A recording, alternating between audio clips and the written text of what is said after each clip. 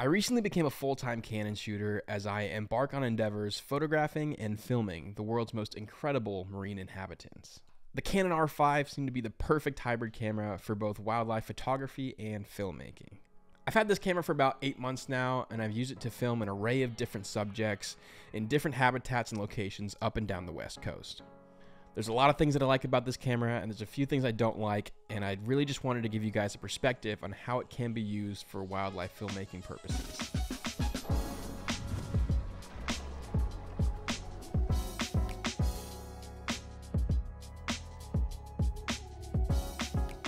The Canon R5 is an incredibly powerful tool for wildlife photography and filmmaking. Boasting a 45 megapixel full frame sensor, this camera is capable of taking incredibly detailed photographs while also being able to record in 8K. I've taken it on countless adventures in the short time that I've had it, including Baja desert landscapes and the chilly California coast. I use it pretty much every single day, and it's been able to handle everything I've thrown at it, whether it be in an underwater housing or strapped to a tripod. I love the relatively small body size. The ergonomics on it are great. It feels great in the hands. It's not too small or too chunky or anything. I love the functionality of it. It can be used with all of the RF lenses that Canon's made for it, but with the adapter as well, it can be used for any EF lenses that you might have as well. And I love the plethora of different recording options. One of my favorite things is its high frame rate mode. For run and gun filmmaking, I'll shoot in 4K 120 as most of the subjects I'm filming are incredibly fast.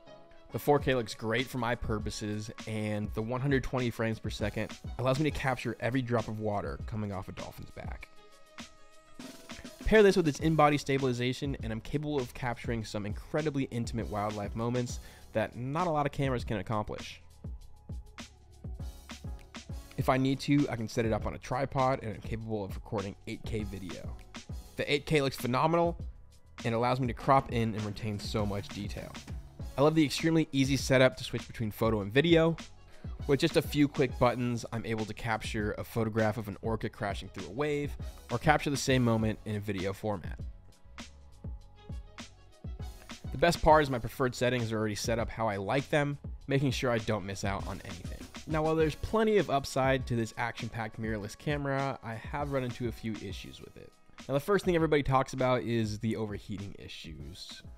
For the most part, I'm filming in pretty short increments. I'm capturing the little glimpses that we are gifted into the world of marine animals. So for the most part, I'm not filming large chunks of footage, so I haven't run into an overheating issue there. But a few months ago, I was filming whale sharks in the Sea of Cortez off of the Baja California Peninsula, and did run into some overheating issues. First off, the camera was in an underwater housing, so that might have added some issues with the overheating, but I left the camera recording for about 7 minutes. It began to overheat. Now, the problem wasn't necessarily that it started to overheat, it was that I couldn't get back the time that I had lost. So typically I can record about 7 minutes of 4K 120, but since the camera had gotten hot, it only allowed me about 1.5 minutes, and I kept hitting that buffer zone. So I had to sit there and wait and sit there and wait. And it cost me about 30 minutes of time to get back to a point where I could record longer portions of clips. Now again, I'm not recording 10 minutes or 15 minutes straight, but 2 45-second clips will eat up that 1.5 minutes. So that was a little bit frustrating for sure.